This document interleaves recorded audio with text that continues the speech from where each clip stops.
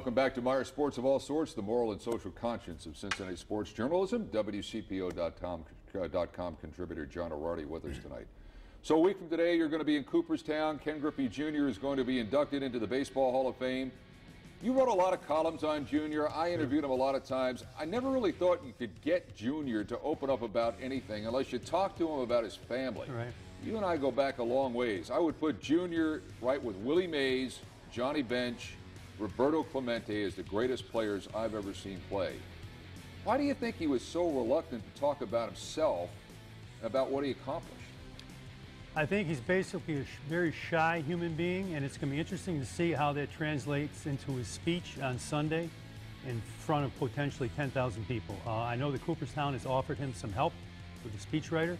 Ken is not comfortable in front of a camera except when he's playing, and I believe, Ken, that he has a chance to give a good speech and really turn this thing around as far as his public image goes. But he's never really suffered with the young fans, but among the fans of Cincinnati especially, I think he raised a good point. Larkin's star is higher.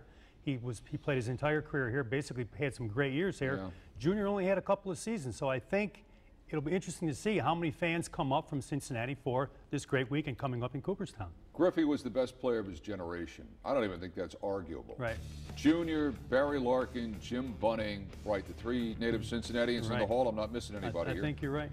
Bunning obviously never pitched for the Reds. Larkin spent his entire career here. Griffey spent the last third of his career here. Always got the feeling that neither the city nor Griffey really kind of embraced each other. Do you get the same feeling? In retrospect, yes. I mean, when he was brought here, and of course the opening game where he got that unbelievable ovation. Yes, he did. I think he was embraced. Unfortunately, the injuries got in the way, but to his credit, he never said, woe is me. He never complained. He never felt as though he got a bad deal, and I give him credit for that. I thought he played as hard as he could. He wasn't a great fielder.